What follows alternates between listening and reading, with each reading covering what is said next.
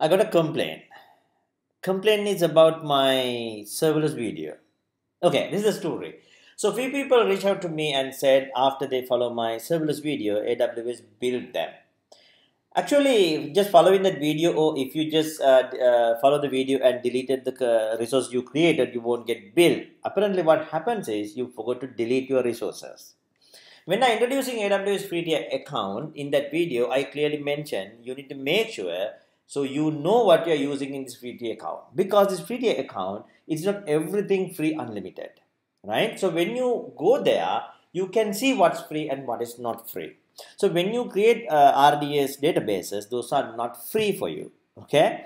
So but I have a happy news for you. And if you're doing this experiment in future, now they have introduced the free tier feature to the AWS RDS. I'll show you in a while. But today I'm going to show you how you can avoid this type of unwanted billing in future, right? If it's already happened to you, I'm so sorry, but in future you can avoid this. And if you have not used that, or if you're not billed yet and do this configuration, you can prevent the billing.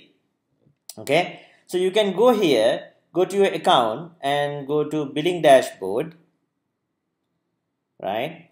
And here you can find option called budgets. Okay, here you can create your budget, whether it's a monthly or how your budget should be, right? So you can go here and create budget. You can see here I have created budget for like $5 per month, right? And if you go here, you can use a template, right? And you can say zero budget. Zero budget means you need to stay within the free tier account, right? So if you are using something non free tier, it will alarm you. Okay, so monthly cost budget or daily saving plans or whatever. So you can go to free tier or a monthly cost budget. If it's a monthly cost budget, it's asking like how much you want to spend, right? And or if you go with the zero tier, then they don't ask anything, right? So my zero spend budget, and then you can type your email address here, chris.com, and then you can create budget. So once you create the budget like this, so it will appear here, and then when the budget exceeded, you get email notification, right? So then you can come back and just delete whatever the resources you use which cause the billing. Okay, so that way you can stay free tier, or you can stay within your budget scope. Even you're using this commercially for your the business or some like consult some serve your client, then still you can set up a budget, and then with budget exceed, you can inform, hey, your budget is exceeding, you need to take down some of your services or something like that. Okay, it's a quick video, so you can prevent additional billing if you want to stop there.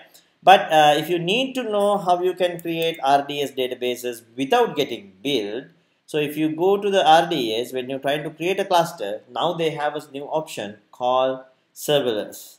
Sorry, free tier. So you can create here, go to create database. So you can go to Postgres, and then you can see here you have a free tier, right? So if you use the free tier, then I think you won't get billed.